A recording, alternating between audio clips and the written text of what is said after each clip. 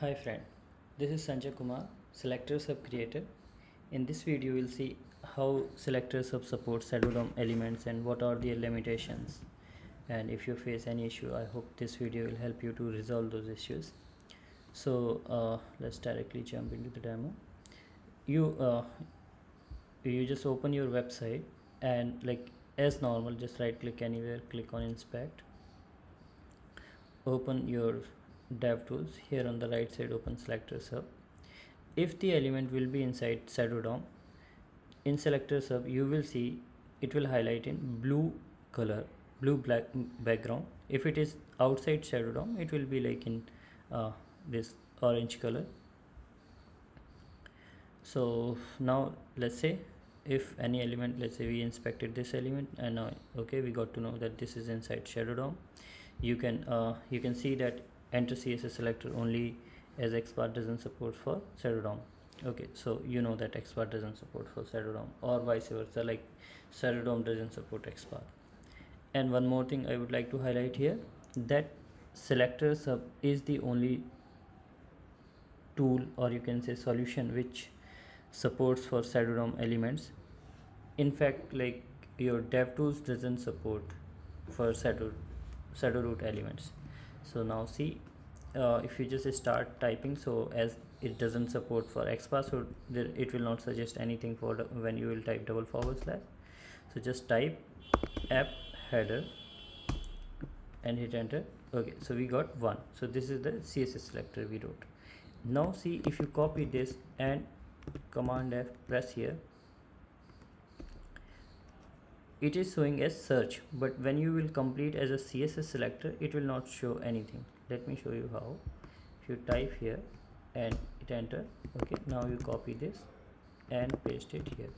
So you see that in DevTools it is showing 0 of 0. It is not able to verify the cssSelector for this one here in DevTools. Okay, now let's inspect some other element. So you will see that if any element will be inside shadow root, it will highlight here, and you can see, you can identify this is the shadow root, that this, it means this is closed, this is closed, this is closed, this is, so this input is inside this shadow root. Okay, so there are actually multiple, so no problem, it will support nested one. Now here it is the, let's say id is input, so what you do, you just type hash and input. There you go. So this is how you can quickly get to know that this toolbar, if there are more matching nodes, it will suggest it will show all of them, like 2 matching node, and it will list it, and it will also add css is equal to 1, css is equal to 2, like number of occurrences, like at which place. So this is the first matching node, this is the second matching node, likewise. Now here it is there is a catch and limitations from the shadow root concept itself. Like there are 2 types of shadow root. One is open, so you see that all these shadow roots are open shadow roots. So basically we can inject the JavaScript inside that. If you see the MDN web docs, so here you will see that specify its mode. So there are 2 types of mode for shadow root, open and closed. If it is closed, then we won't be able to, like, the shadow roots implementation internals are inaccessible and unchangeable from JavaScript, so we cannot access them. So basically we can support, as of now we are able to support only those shadow roots which are from open. If it is closed, then it will not support. So you will see a random behavior here from the SelectorsHub.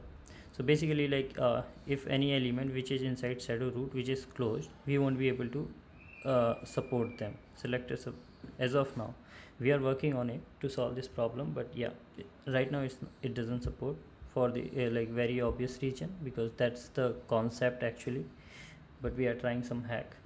So yeah, so here if you see, like if you type svg, so this will not be able to verify here. So you see it has not added css1 or css2 anything. All these svg are outside shadow root, not this one. It is not this one. Okay, so don't get confused, like if you see that it is showing me matching nodes, so it is not the same one. Okay, here if you type something, you see that it's not suggesting its attributes. So basically this is outside one. If it will be this one, then it will not support. You see that if you type path here, it's not suggesting anything, auto suggest is not there. So if it supports, then it will start suggesting the auto suggest. That means it's not supporting. So don't get confused, like if you found some matching nodes, so that means those are from outside of shadow group. Okay, so I hope this makes sense to you, and I will leave this link in the description, so you can read more about it, like what are the concepts of shadow roots. And yeah, if you have any question, any doubt, like feel free to reach out to me, connect directly with me here on Slack. And if you have any question or anything, if you found any issue, basically, like you can raise it here on Git. So here you can directly chat with me on SelectorsHub Slack channel. Anytime feel free to make me any issue raise here. I would request you, please add your review here and share it with friends and like community, so it will help. And like those who are still facing problem from the day one that web was invented, there is no tool or anything which supports shadowDOM. So this is a very fresh innovation.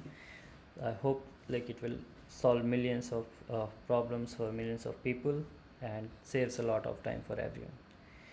Don't forget to share it on like you can share it on social media so that it reach out to everyone. And yeah, with that, thank you so much.